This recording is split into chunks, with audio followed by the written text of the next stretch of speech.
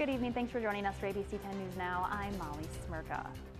More time is needed before a murder case against a Houghton County man can move forward. ABC 10's Q&L Bureau reporter Rick Allen was in court today and has the details.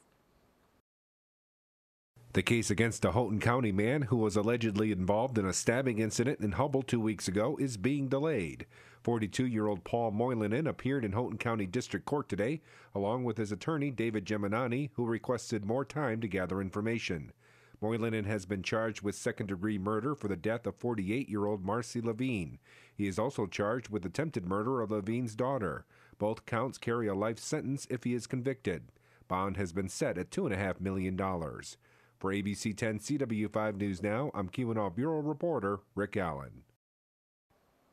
Moylanen's preliminary exam has been rescheduled to November 10th. He's also been ordered to have a forensics examination to determine criminal responsibility. The forensic exam has not been scheduled yet.